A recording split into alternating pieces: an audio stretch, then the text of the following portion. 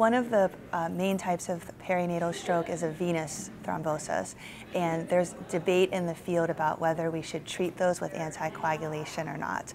The issue is that a lot of time a sinus venous thrombosis will also have hemorrhage, so there's concern that you could increase the risk of bleeding if you treat. On the other hand, it might be possible that proceeding with anticoagulation could make the stroke resolve more rapidly and improve long-term neurodevelopmental outcomes. So we really need studies to provide stronger evidence so physicians know whether or not to proceed with anticoagulation.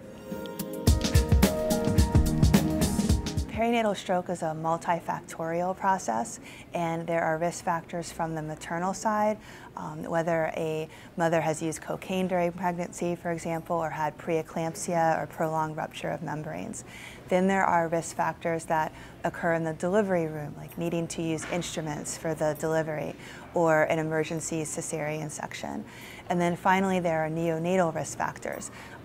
Does the infant have congenital heart disease? Do they have meningitis? Are they dehydrated? And oftentimes all of those come into play, and there's usually more than one risk factor when you look back at a particular infant who developed a stroke.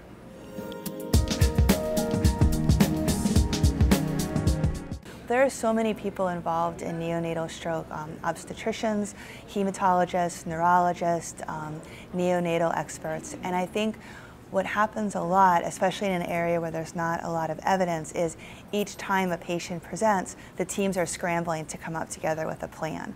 And I think what would be most helpful is if those experts come together ahead of time and make some standardized procedures for their institution about whether they're going to do thrombophilia testing, for example, under what scenarios would they use anticoagulation in a cerebral sinus vein thrombosis.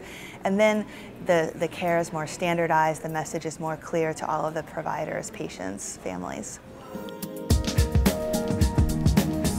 I think that we have a lot of information in perinatal stroke about the risk factors.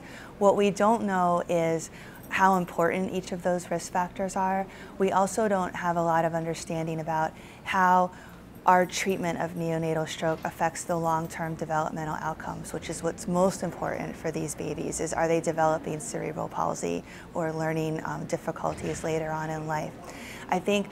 I wish the field was moving forward faster. I think the barrier is that these are complicated, sick babies, and it's very hard to do clinical trials in that setting. So I think the field needs to come together and use some large databases to try to gather information on these problems.